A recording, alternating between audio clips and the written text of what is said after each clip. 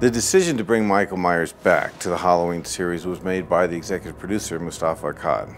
And I think he felt that Part 3 had strayed a bit from what made the Halloween series the sort of the gem that it was, and they tried something experimental, which had its own value, but in retrospect, I think they felt Michael Myers really was the Halloween series, and they needed a way to bring him back.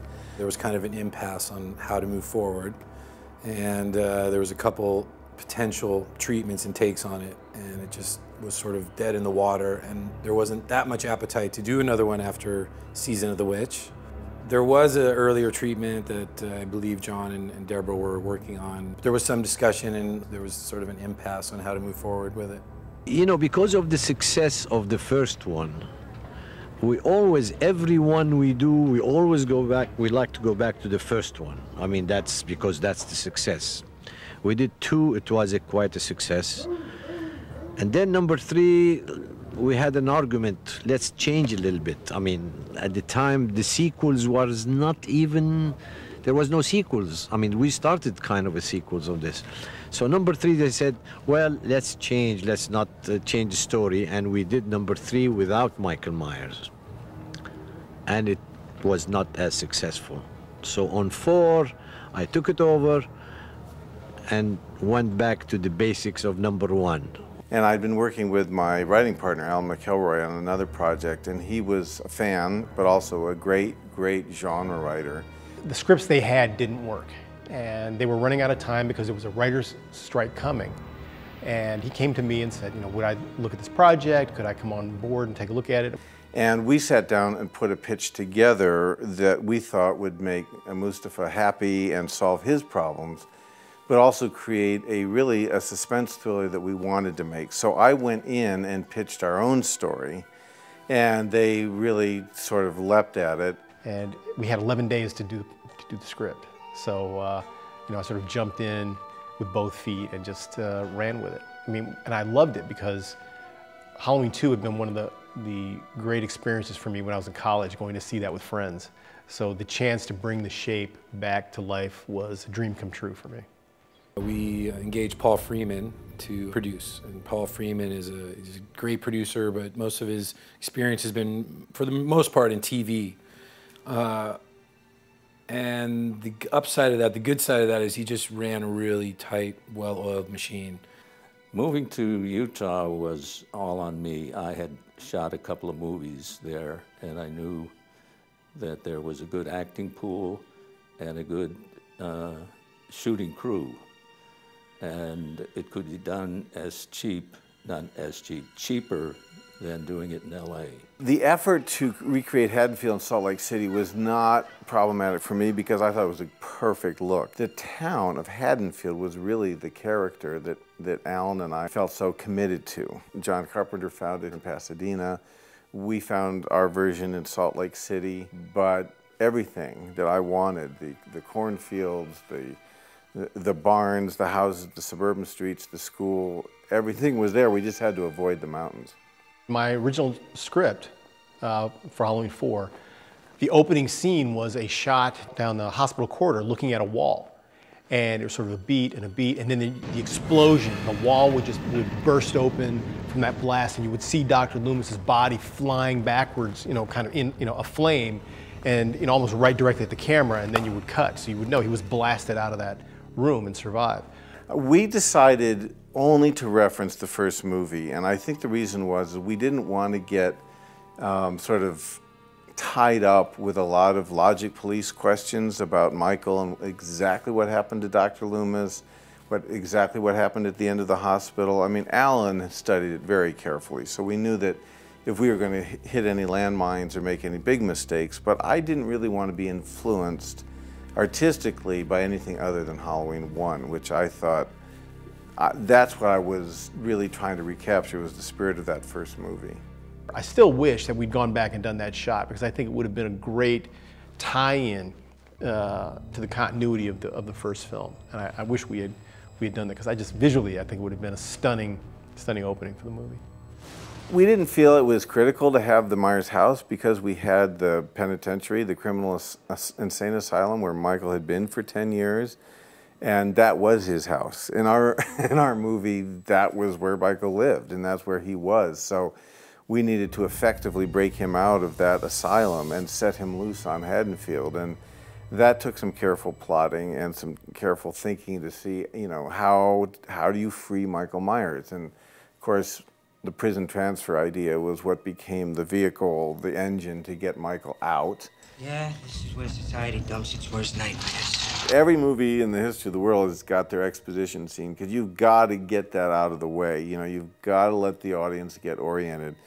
And when we went down the elevator in the criminal asylum, we got it all done in one elevator ride. It's better to just get it out of the way. It's been 10 years. He's been locked up. He murdered 16 people, maybe more, trying to get to his sister. Nearly got it, too. But his doctor, of all people, shot him 6 times. Then he set him on fire. Both of them nearly burned to death. It's a setup of the entire movie. It's very dark, and it's raining, and it's this, that, and the other thing. And he said, he basically said, well, I want this guy to be really, like, edgy. You know what I mean? Almost like, well, is he an inmate or isn't he an inmate? Welcome to hell.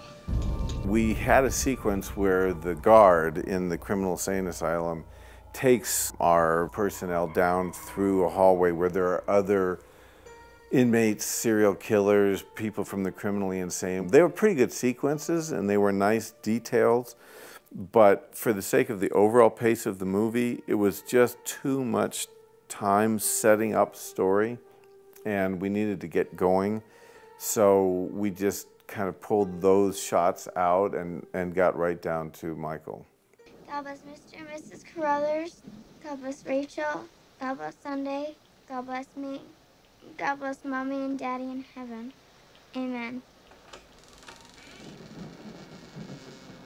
We went all the way to New York City to find Danielle Harris. I literally just went on an audition and walked in and read for casting, and I think I had to cry in a scene. It was like scream for me, cry for me, and read the scenes. And when she came in, she just captivated the room. She was young, but also very precocious. She was very poised, she was very mature. And we felt that with all the things that we were going to be asking of this young actor, that she was going to be able to handle it without being in any way adversely affected by it. And she just had the confidence as a kid to do it. I was so excited to be making a movie because it was my first movie, and they treated me like I was a little adult. I mean, there really was no like, oh, she's a kid, you need to, you know, treat her like a kid. I mean, even the stuff that we did, like the stunts and just sort of the emotional stuff, I was very much a little 40-year-old trapped in this like little shrimp of a body. But I was only allowed to see the first one, so I hadn't seen any of the other ones till I actually got much older. We really made sure that she was cared for and knew what she was doing, but at the same time, you know, wasn't exposed to a lot of violence or anything like that. Everybody on set, actually all the special effects guys, like we would be in the trailer and they would be showing me how things were done, and so I think they wanted to make sure that I wasn't too traumatized as a child, to the best that they possibly could, and it didn't really bother me. It's Halloween. I mean, don't you want to get dressed up in a really scary costume and get some candy? The interesting thing with Ellie Cornell was that we were down to the last 2 or 3 girls who we thought could play that part. And there was some disagreement between myself and Mustafa and the Galaxy camp and Alan, and we had different points of view about which way we should go. And so what I finally persuaded Mustafa to do is do a proper screen test. Yeah, and in those days, we did it on film in 35 millimeter, and then we projected those dailies in a theater. I loved the script, and I loved the character of Rachel Carruthers. She was smart, and she stuck to her guns, and she was a fighter. Ellie was very real, and I felt that she came from Haddonfield, and I felt like she represented a kind of wholesome quality that was going to get our empathy and our sympathy as the movie went along. And a lot of 80s, you know, sort of scream movies would have very, very glamorous leads, and I never felt it was quite real to the town that they were from. And when we projected the film in the theater, then Mustafa sort of understood my point of view. Danielle and I spent most of the shoot together, day or night. I mean, honestly, her and her mom and I hung out a lot together. So we had the closest relationship for sure. Wise up to what men want, Rachel. Or Brady won't be the last man you lose to another woman. Everyone thinks we've got this long-running feud or something, but it's pretty funny. We don't. She's a sweetie. Have some coffee. I was able to bring in definitely my own budding sexuality. I think that there's a sassiness about being that age that is kind of fun and naughty, and so I think I was able to bring in some, you know, a little bit of back talk. Fuck off, Wade. That kind of young, you know, girl who's, you know, I'm taller than you are. Or my boobs are bigger than your boobs. Or, you know, the guy's interested in me. You know, it's kind of, you know, finding that, like, that power. Brady, are you coming in or what? Kathleen, I knew in high school, and she was like always the hottest girl. Everyone was always chasing her. And I never even was even on the radar. And so I thought, this is fucking great. And Ellie, I mean, I just loved Ellie. Ellie was she was like the hottie, she was the star. I remember Dwight had Sasha and I go off and practice the kissing before the drugstore, which I just thought was hilarious. He's a jokester. We really needed help getting into these scenes. So I kind of pushed that along, yeah. I think Brady was trying to feel his wings of a player. I don't think he was a player. I think he wanted to see if he had any game whatsoever. And I think that might have been his first foray into game. He was having a blast. And it was fun because we were kind of playing him a little bit and he was playing us a little bit. And yeah, life imitated art a little bit, but it was all in good fun, and nobody got their feelings hurt or tweaked, but it was great. It was like, oh, so you're hanging out with her at lunch today. All right, got it. Well, I'll just let you get back to Little Miss Hot Panties. When I think about how we did the love scene on the fire, in front of the fireplace, you know, they got me to go as far as they could to keep it PG. It was our first scene. We arrived that night, we did some rehearsing that night, and the next day we did that scene. And I was really nervous about it. But then, an hour-ish and a half later, while the lights are there, and the grips are there, and the camera's there, I was like, can you just get off me now?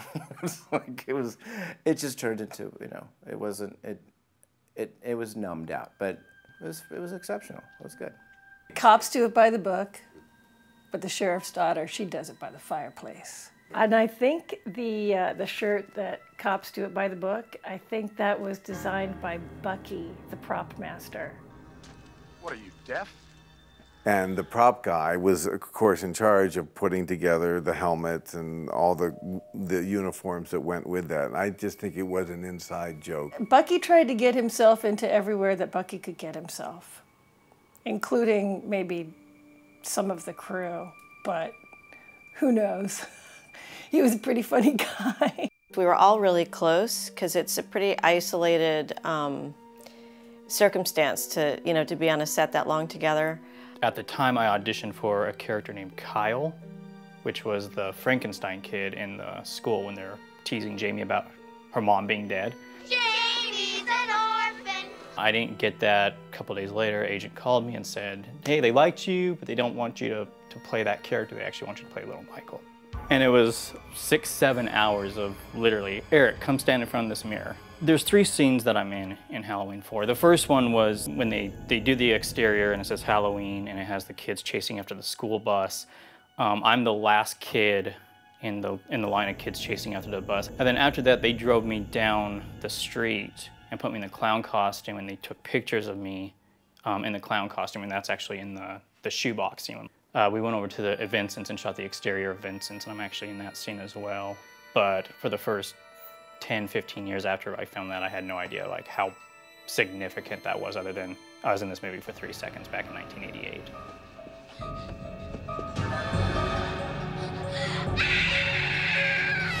I worked at Dawn Post Studios, and we made the original mask for Halloween. And this producer, he brought a mask out for me and looked at it. It was pink with white hair. And I thought, that isn't quite the mask, but we'll work around it, you know. So I got hired. I asked Don Post Jr., when he redid it for us, to use the Shatner mold and actually use William Shatner, because we wanted the actual true face. I didn't get a chance to see those masks until we actually got on set. I opened the box, and there were 6 of them, and they were pink with white hair. And I was going, this is not right. It's supposed to be white with brown hair. And I told the producer that it should be changed. I remember somebody saying at some point, Michael Myers doesn't have blonde hair. The mask is brown, and there was some kind of scrambling and shit going on. There was tremendous upheaval about it. You know, a lot of discussion, a lot of committee meetings about the mask, the mask, the mask. And I had to actually repaint the mask white and streak tip the white hair brown to reverse it to make it look like Michael Myers. And that's why it had that bumpy texture to it.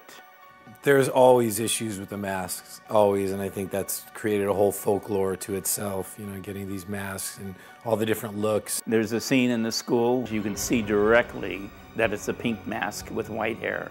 I still believe that the reason that mask in the throwing Loomis through the door in the elementary school is off is because someone ran to the prop truck at 4 in the morning and brought in the wrong mask, and everybody was too overtired to catch it. I really think that was a mistake, and had we more time or money, we probably should have gone back and reshot it. My communication regarding the activity of Michael Myers was always through Fred Lerner, the stunt coordinator. He was a member of the Stuntman Association, and he had the show, and he knew me and just asked me if I wanted to do it. You know, I had one situation with our director, Dwight Little. I didn't have a lot of interaction with him, but during the first part when we were shooting in the gas station and I was supposed to stand behind the counter and Donald Pleasence shoots me, he put a rope around me with a jerk line so that when Donald actually shot me, he could pull me right out of frame and there'd be a nice clean cut. God damn you. And when we did that, the director wanted me to take a reaction. And I thought it was kind of strange, but I did. Next time we did the shot, second take, I took a shot, fell against the counter, hit some plates and fell down. And I don't think that went over too well in dailies. I recall Tom Morga with that situation when he was replaced, and it was early on in the shooting, as I recall. And I believe what it came down to was the way he was portraying the shape. There was a lot of disappointment and a lot of concern from Mustafa because they felt very proprietary about Michael, that it looked exactly right. I had my eye kind of on the cast and the acting and the photography, so I wasn't watching it as carefully as they were. But I know there were conversations and there was a lot of redoing and readjusting. We had a problem with the mask, with the eyes being cut open. The producer came up and wanted the eyes bigger. And I said, there's no way I can cut these eyes open and change the filter within 3 minutes when we're filming, because if we do, the glue would be fresh and Tom underneath it would actually faint and fall over and kill himself. So we had a big argument, and the stuntman had an argument with the producer, and finally we kind of won because we had no time to do the change. He decided to fire me. And he did. He fired me right in front of the crew. At the time, Fangoria magazine was doing a big article. The guy who was there knew me, and he told the producer that if he didn't hire me back, he would not do anything for him whatsoever to promote this movie. So they turned around within a half an hour, and they actually hired me back. I was in the makeup department getting ready to leave, and they knocked on the door and said, "We're sorry, we want you to come back. We don't want you to leave." So I stayed with the company. Unfortunately, the stuntman did get let go. I'm the one that got the credit. Tom got fired off the show. And as far as why or how or why, I don't even want to go there. But I replaced Tom on the beginning of Halloween 4 for whatever reason. I'm often asked about how much of the film I did because I shared the film with George Wilbur. First thing I did was at the gas station. I was in gauze. And then I got shot at by Donald Pleasence, and I drove the tow truck broke the door on the garage and chased him down. And then I was in the drugstore, put the mask on in that scene. I was shot in the face with a CO2 from a fire extinguisher. The last part I did on the film was at the Sheriff Meeker's house. I had a double-barrel shotgun and used it to impale her up on the door. And that's basically about the last thing I did, at least in sequence in the film. They interviewed 3 or 4 stuntmen to possibly play the part as Michael Myers. They wanted somebody over 6 foot. The last 2 or first 2 were kind of short guys. They wanted somebody at least 6 foot or bigger. And Mustafa Cad chose me, picked me, said, I like this this George Wilbur guy here. They liked my walk. I got my own style, Wilbur walk, and Mustafa said, that's a good walk. That's what I am. That's who I am, is this walk, you know. All of the guys that I've ever worked with that are these like big bad killers are the nicest, sweetest, most loving men, and maybe this is like the flip side of their alter ego, or maybe I don't know that side of them. I handled her like my own daughter. I didn't want to scare her. I didn't want to take her acting ability away, but no, I said, Danielle, remember, this is make-believe, and I'm George. We're going to have fun doing the scene. When I grab you from under the bed, remember, it's only me. I remember a lot of times like him taking the mask, you know, him not having the mask on until he had to have it on, so we kind of would walk through things. Catch you rope my daughter, I'll use that shotgun on you. You understand? Honestly, my favorite actor in the movie was Beau Starr. I thought, you know, he really nailed the part of the sheriff. He just hit it out of the park. He was exactly what I wrote. Son of a bitch, you just created a lynch mob. You haven't got a police force. Well, I play a lot of police. And there was a basic sheriff of the town, and he was the guy appointed to get the villain and help Dr. Loomis. I tell you, Michael Myers is here in this town. He's here to kill that little girl and anybody who gets in his way. Donald Pleasence was one of the finest actors around at the time, and he just lent a certain amount of stature to the entire production. The fact that he had agreed to do Halloween 4 was probably the biggest and strongest incentive for me to want to fight to get this movie. I mean, to work as a young filmmaker, to work with an English actor of that caliber with that credit history, it was a huge incentive for me, and I enjoyed every minute of it. You know, he was the movie star. Like, he was the movie star on set, so shit went right when Donald walked on set, that's for sure. But he was still very cordial and super, super sweet with Danielle and I. Way out of my league when I got to the set. I was just a 19-year-old kid and really had no real concept of all the work that he had already done. But he was a very sweet, genuine, kind-hearted. You know, he would just go in and nail it on the first take. He was a seasoned pro, and it was a real honor to work with him. Michael Myers is in hell, buried where he belongs. He was an older man at that time, and he tired easily. And of course, because it's Halloween, we had a lot of night shooting. And one of my responsibilities was to make sure that we worked him for 4 or 5 hours to get the best from him, and that the rest of the day would be very light, driving or walking up to the house or something that didn't require a lot of mental activity. Not to say that he wasn't willing and game, it's just I did notice he would, after 4 or 5 hours of straight shooting and dialogue scenes, he would tire. And I didn't want to lose his energy, and I didn't want to lose his enthusiasm. So we boarded him very carefully so he was fresh, got his work done, and then we moved on to do other things. But other than that, he was very game to do anything you asked. Look at me, Hoffman. Take a good look. They wanted him burnt. So we had to burn his right hand and right cheek. And we did the test makeup on it, and we did like basically, it looked like a hollow circle with a boil in the middle. And that was okayed by everybody before we started shooting the movie. Burn makeup is very difficult, and what we realized is we just needed enough to remind the audience that we knew about the fire and the explosion, but by overdoing it, it became distracting to the story. Donald was watching the dailies with his girlfriend, and they were a little tipsy, and his girlfriend freaked out and said, "Look, Donald, you got an egg on the side of your face." And he freaked out. And he goes, "Oh my God, it does look like an egg." And if you really look at it, it does kind of look like a fried egg on the side of his face. And the next day, the director came over in the makeup department with me, knocked on the door and said, "Donald's coming in. He wants a new scar on the side of his face." And we really had to work to sort of find a medium. And it was frustrating because, you know, you want to come out of the gate and get everything right, but it took a little work. Every scene that we had with that scar, we had to reshoot it. Unfortunately, in the editing, somehow they mixed it up, and you will see at the beginning when he's with the preacher in the truck, it goes back and forth, back and forth. It didn't really make me look very good.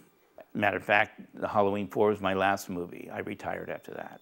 Halloween 4 was about the fourth film I worked on, but it was the first Halloween. I was right out of high school and I was a PA. My activities range from getting the actors drinks to raking up the leaves. If you see all those leaves all throughout the film, you can just picture me on a cold Utah morning raking all those up on the set. But it was a great experience. It was a really well-oiled machine, and it was a really smooth production. And they pretty much shot what I wrote. You know, there were some changes for budget, but the script I wrote is pretty much the script that they shot, which kind of set me up in a wrong way for Hollywood, because I thought, oh great, you shoot it, you write a script, they shoot what you write, this is fantastic. You know, that has never happened since. I mean, Halloween 4 stands alone as kind of the best experience I've had in feature films, because what I wrote actually made it to the screen. Mustafa was there to give his opinions and advice, but he mostly let me alone in the field. He was lovely. He was really quiet, very elegant, always kind, very respectful. Mustafa was very supportive of the script. He really loved the script. That's what was great, is that, you know, when he read it, he raved about it. In fact, there's a scene in H2O where there's a chase inside of a school where the main character's hiding under desks. That was a scene out of Halloween 4 that we didn't have time to shoot. And here he did, you know, here it was then implanted into H2O. So to me, that was a great compliment from Mustafa. My father and Dwight had a really good, tight relationship. I think my father respected and trusted Dwight a lot. Let him do his thing, whereas I think on Dwight's hand, he also had that respect for my father as a director. We didn't really feel like we were doing anything special, but we were all big horror fans. And the one thing that kind of really got us was it was very, very atmospheric.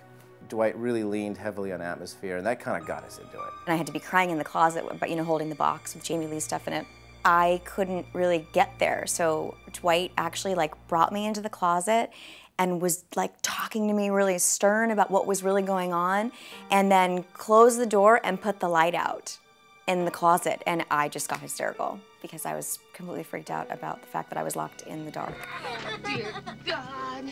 You know, when you have a director that's just so kind of sets the tone, I think everybody else really takes the initiative, and you know, there wasn't anybody that had an ego or a tantrum or anything. Everyone was just really happy to be there. I didn't have a single disappointment with the cast. They were all exactly right for their parts. I think, honestly, one of the things that people respond to in this movie is the quality of the casting. I mean, from Beau Starr to Kathleen and Sasha and Ellie and Danielle, and I mean, it's a really cohesive cast, and it came together in an organic way, and I think it makes the movie, honestly.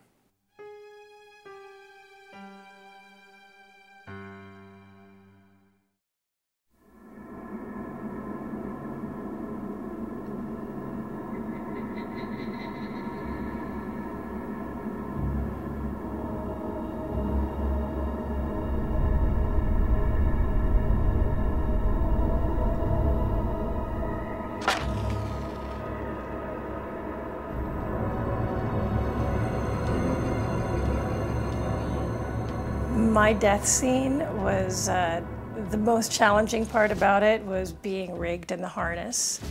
There wasn't any blood. There never was. It was mostly engineered to just have the shock value of being riot gunned through the torso and lifted and then shoved into the door. So what they did is they put a harness on me. They drilled a hole into the door and they stuck a little 10-speed bicycle seat on that, which is pretty uncomfortable no matter what anyway. So they got me up on that so that my legs would be dangling, and then they put a rigging on, and then they pulled me back from the back through a little hole in the wall. So there was a wire, and it was kind of cutting in, and so I did that a few times, and then they took me off, and then my kidneys filled up pretty quickly, which was a shock. So that's what's fun as an actor, is that you get to go and play that. You get to go to that place of absolute terror and seeing your life flash before your eyes and being so frightened, but then knowing that you can come out of it, you know, and then it's like, ah, la da da, that's a wrap, you know. Get up there, Rachel! The death of my character, it was really kind of a tribute to the old style Western fight. You know, it was kind of like you do a cross, you know, and you kind of miss and go at it again and go at it again and do it with the gun, and then he gets it. That fight goes back 50 years. And what they did is they put me on a teeter-totter. And so they put the teeter-totter under my butt, and I'm sitting on it, and it's off camera, and the second he lifts me up, they lifted me up, and then he twisted my face and my head, and then I spit the blood. It was a blood capsule, and they put it in my mouth, and I didn't know when I was supposed to do it. And I thought they were going to cut, because all of a sudden I started gagging on it, and I spit it to the side. And I thought it was, okay, we're going to have to do this again, because they were going to cut, but they kept it. The final fight on the rooftop was a complicated stunt action camera sequence. In the original script, Sheriff Ben Meeker actually fought with Michael in the basement of the house. And the fight between the two of them, that's when Ben Meeker dies fighting the Shape. The furnace gets knocked over, a fire starts in the basement, and so then the house becomes engulfed in flames, and this is actually what drives Rachel and Jamie toward the roof. And so you end up with this great sequence where the house is in flames, they're on the roof, the Shape is on the roof with them. How are they going to survive that? And then that leads to making their way off the roof. But I always wanted that great visual of the flames and the smoke and the house being consumed beneath their feet.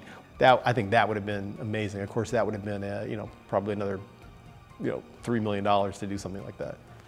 We considered it on a practical roof. We scouted actual roofs. We thought about how we could do it. We thought about doing it green screen on a stage where we would just be able to have harnesses and have everything under control. But then we thought that might look fake, and if there was one moment in this movie that looked like a green screen or looked phony, then we knew we would throw the audience out of the movie. So the solution that we came up with the production designer was to build the entire roof of a house with the gutters about 6 feet off the ground, which we built in an open field. And it never had that green screen kind of fake feeling because it wasn't. It was all authentic. It was just built. It was still high enough to be of some danger to the actors, but we had people stationed around that could catch anybody if they did slip. I did all of the roof stuff except the drop. So I was getting harnessed in and getting turned over, and then I hung there when it was still. It was precarious at times, but we worked with Danielle. That was the main thing, make sure she felt safe and comfortable. Which she did. She's a trooper. She did very well. It was freezing at night. I mean, there would be like a dew over the slate on the roof, and then it would ice over. So it kept freezing, and Ellie kept slipping. I mean, so all of that stuff is really real. We had stuntmen all around the bottom, so if anybody fell or slipped, they would fall into, catch pads or into stunt people. It also gave me the freedom to actually shoot without wires. We were pretty close to being finished, and it was in one of the sequences where I slide down with Danielle on my back. They made the roof so fast that at the bottom of it, a little staple gun was sticking out, the staple. And when they slid her down the roof, that's when it caught her stomach, and it cut it right open all the way down. I didn't bleed out. There were no intestines showing. I mean, it was not that, it was just a surface wound. But I think the set medic went bonkers just because we had more to shoot. So they patched me up and we went back to work. Literally the whole sequence in the pickup truck was, you know, there were 2x4s underneath the truck and prop guys jumping on the boards to make us look like we were rolling along. So, I mean, it was really effective how it all came together, really seamlessly, because I was there and a lot of that was added after the fact. The guys fighting on the truck and climbing up on the truck and throwing them off and all that. It was again, our stunt coordinator, Fred Lerner, did a good job. He worked it all out. We had professional stunt guys, so we all worked good together as stunt guys. So much of that was movie magic, and you know, once all the elements come together and you see it up on screen, it was really cool. You know, killing Michael Myers, that was great. We must have shot him 1,000 times. I never expected that to be coming back. You know, one thing that Al and I were very committed to was this execution of Michael Myers by the police, putting him into his early grave. We actually threw dynamite into the well at the end of Halloween 4.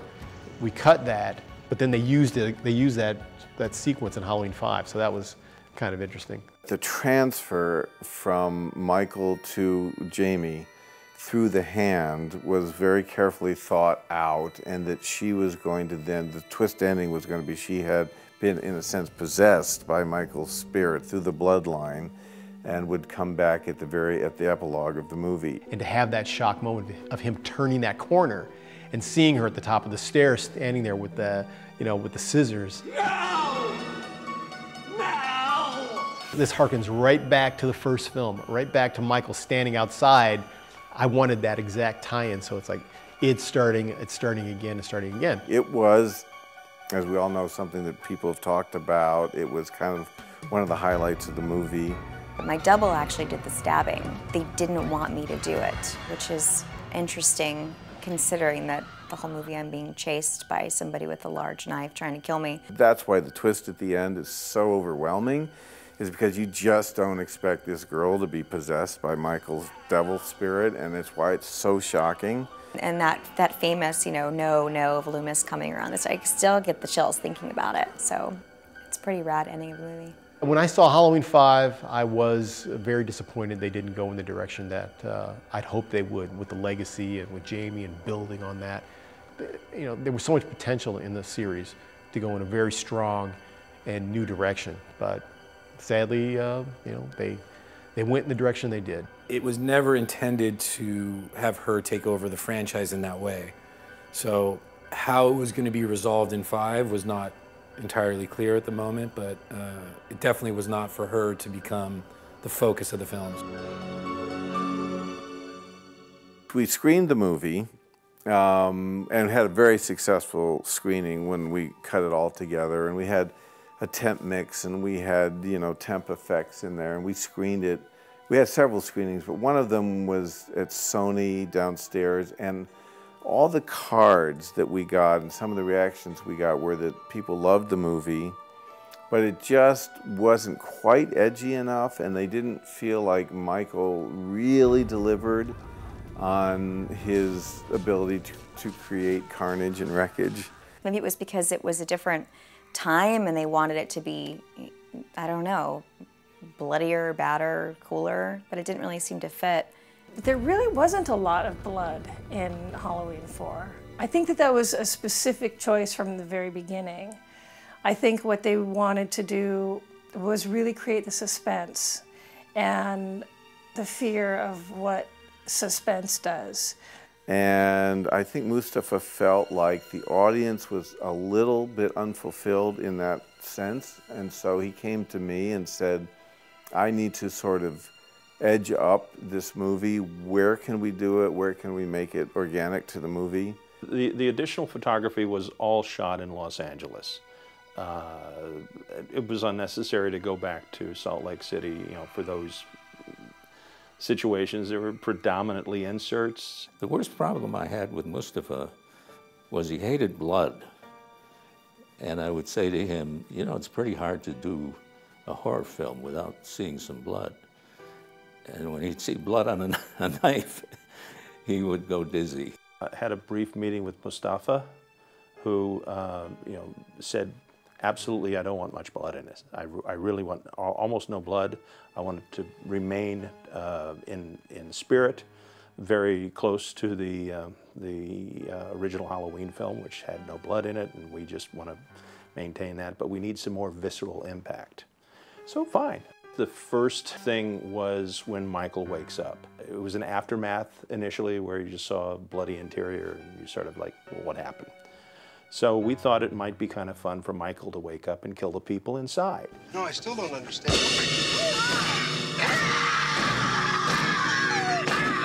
The now famous thumb in the forehead sequence, which was shocking, and it was very effective. It was also the most economic special effect in the history of the world. We cut back to what is actually a mechanical hand with a retractable thumb.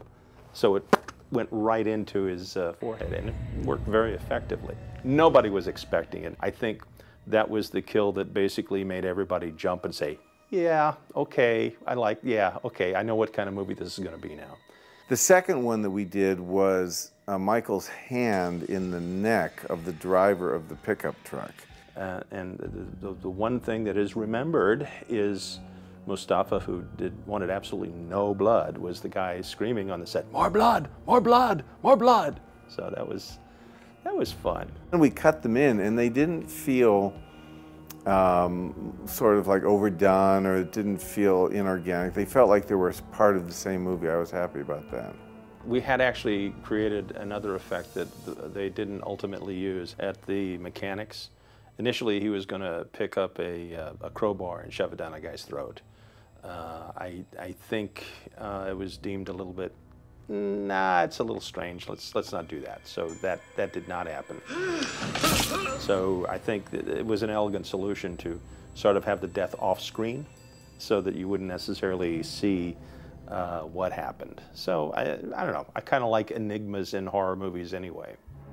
Alan Howarth, the composer, was all of our choices to come in and create that continuity with Halloween 1, all the way through to Halloween 4. I don't think there was ever really any other discussion that I was aware of that other than that he would do the music. I was certainly happy with the decision. I know that Mustafa wanted him back. We were all excited to have him do it. So there was never, I don't think there's ever any doubt that he would be our guy. They called me up and said, hey, would you be willing to do the music for Halloween 4? And because John and I were buddies, I kind of really turned to John and says, hey, they called, asked want to do Halloween 4. Is that okay by you? I mean, I wanted to make sure I wasn't crossing lines here. And he goes, do whatever you want, you know, just do your thing. So hence I launch on Halloween 4. Now, so for my own impressions now, obviously I've inherited all the Halloween music, but I want to put a little more Alan Howarth stamp on what it sounds like, etc. So if you go, let's say the opening scene of Halloween 4, rather than jumping right into the Halloween theme, I made a whole atmospheric, kind of scary thing. We're going across the wind blowing, the scarecrows, setting the scene. And I really held back on playing that Halloween theme until finally Michael's up. So the arc of Halloween 4 is really Alan Howarth finally does Halloween in his style. And so that's where we started. I was driving to Westwood, California the night that it premiered, and I saw a huge line of people down the sidewalk, which I assumed was for the Jodie Foster movie or was whatever the big Hollow Studio movie was. As we were driving around the corner, we started to realize that the line that we were seeing was for our movie, for Halloween 4, and we were shocked. We were completely shocked. And I remember sitting in the audience and just listening to the gasps and the reactions. There's nothing like that, for a writer, is to hear and see the audience reacting to your words and reacting to what they're seeing on screen. Then you know you've done your job. And I felt like we did a really good job. It was such a big deal. I mean, I was like, oh my God, this is, it's huge. It was something that I think fans, now as an adult, I understand what it was. They had been missing Michael. It was a #1 on the box office charts for 2 weeks in a row, which was kind of unprecedented for that kind of movie. The response was, at least commercially, it was fantastic. Critically, it was all over the map. It was 4 stars, 1 star. Loved it, hated it. They ruined it. They brought it back. They're heroes. They're villains. You know, it was like whatever you wanted to read about this movie, you know, you could. No, I think it was the best of all the Halloween movies except for the first one. Dwight Little did a great job on that. We were lucky. We were all young kids, and we got a great script and a great franchise and people that were really giving 100% to everything behind the scenes and making it the classic that it is. It's a film that'll stand the test of time, and I'm proud to be an actor who has been in something like that. It did well. It did very well, and I think that's why they, you know, jumped right on Halloween 5. Mustafa came to us, and came to Dwight and I and said, would we be willing to do Halloween 5? And, you know, at the time we were moving on to do, there was an action movie that I'd written, and Dwight and I were trying to get that off the ground. So we said, you know, we weren't available to do it and, you know, moved on, but we thought we'd set it up in a way that they'd carry it on. But it was going to be impossible to do it better. And I think my feeling was, you know what, I tried as hard as I could. I took my best shot. People seemed to like it, and I should just, you know, let that go. So I always said no to him. I was always flattered to be asked, and I just felt like we just got it right, and let's leave it alone.